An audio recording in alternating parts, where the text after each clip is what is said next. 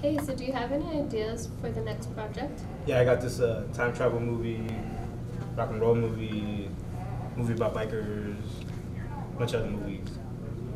What about you? Wow, that actually sounds like a great idea. Do you have any more suggestions? You mean like a documentary type of film project for the script?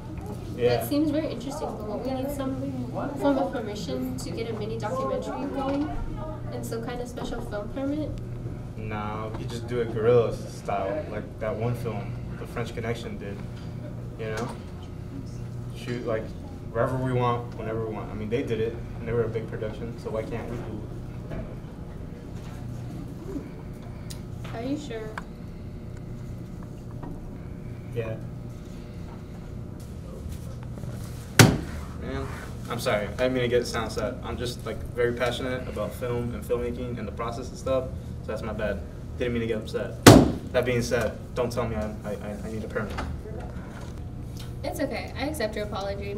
I honestly didn't mean to make you that upset either. You know, sometimes I feel like rules just need to be broken.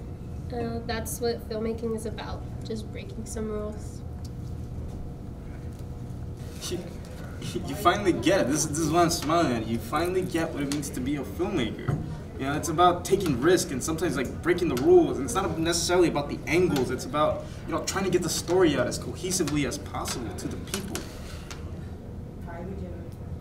That's right. If other productions can get away with this, why not us? Let's do this shit. Let's get started trying and ready to film, and let's just do it. Let's get an interview going. It sounds really risky, but also awesome at the same time. And like you said, filmmaking is about taking risks.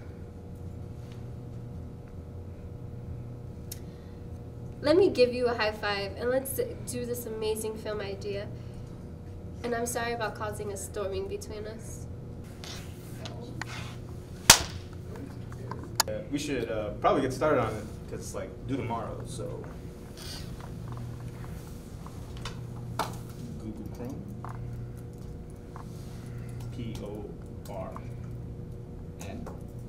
PORNHUB.com.